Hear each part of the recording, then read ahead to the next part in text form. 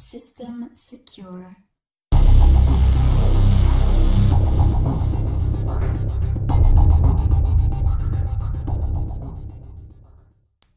This chapter of the DVD will focus on weapons of mass destruction. What are they? A few examples of each, and basic first responder actions which may save your life and the life of others. There are 5 main kinds of weapons of mass destruction. We use the acronym Be Nice to describe them. They are biological, nuclear, incendiary, chemical, explosive. A biological agent is something that makes you sick and spreads easily. They are intentionally induced mass diseases. Examples are bacteria, viruses, and various toxins. Nuclear terrorism can occur in several ways, from a threat of actual deployment of a nuclear bomb to the spreading of radioactive material, which is also toxic, and it is a byproduct of a nuclear reaction. An incendiary device is any mechanical, electrical, or chemical device purposely used to start a fire. A chemical agent can injure or kill by being inhaled into your lungs, by being swallowed, or through your skin.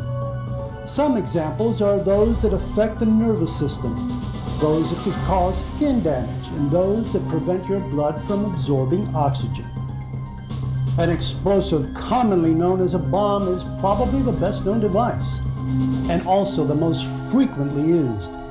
Bombs of every kind can cause damage from the initial force of the explosion, from shrapnel, and from the danger of falling objects.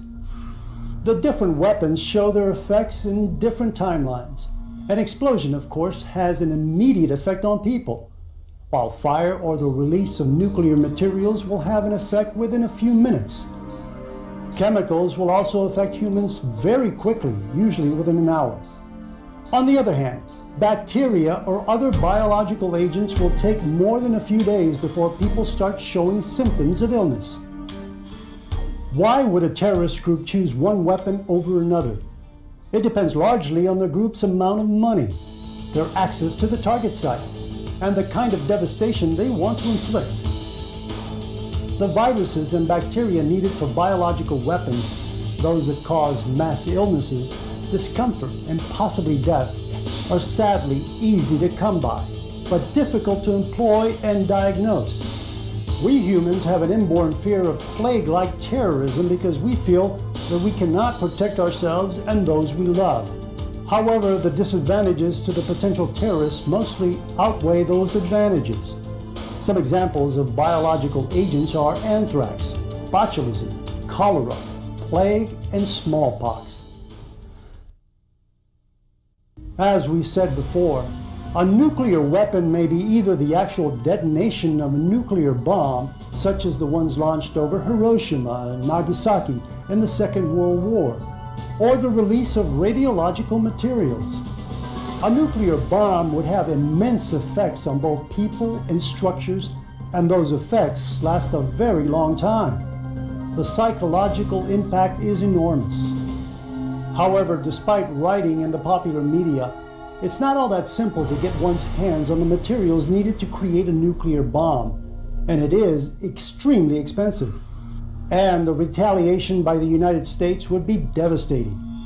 Radiological materials, which can cause both immediate acute poisoning and long-term health problems, can be deployed as a secondary component of another weapon, such as a dirty bomb. An example of a dirty bomb would be radiological material attached to a common explosive device, such as a pipe bomb. An incendiary device is something that starts a fire. Such devices are easy to make from materials anyone can buy.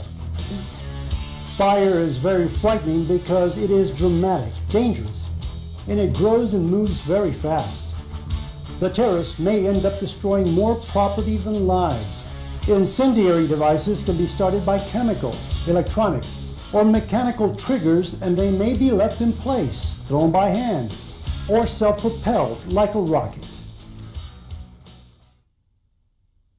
The C in the Be Nice acronym stands for chemical agents.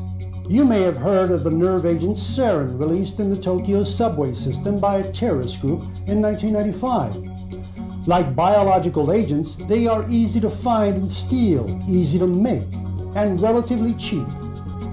They also have a strong psychological effect on the victim population. The disadvantages to the terrorists make chemical agents less likely to be deployed. However, we should not downplay the possibility of their uses.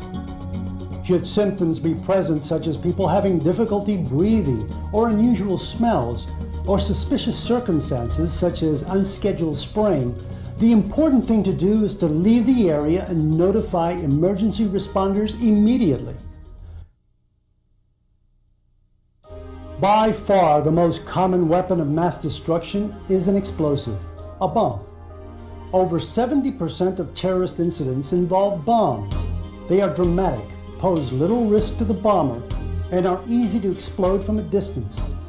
The main disadvantages to the terrorists are that they need to gather a lot of intelligence about the site they want to attack. They run many risks of being detected before they can execute the attack, and also they may or will kill or hurt innocent bystanders. The video that follows was created for the California Commission on Peace Officer Standards and Training, or POST for short. This segment from a recent training video emphasizes the use of explosives as weapons of mass destruction, but also introduces other types we have discussed. In this video, the term CBRNE is used for the types we described previously.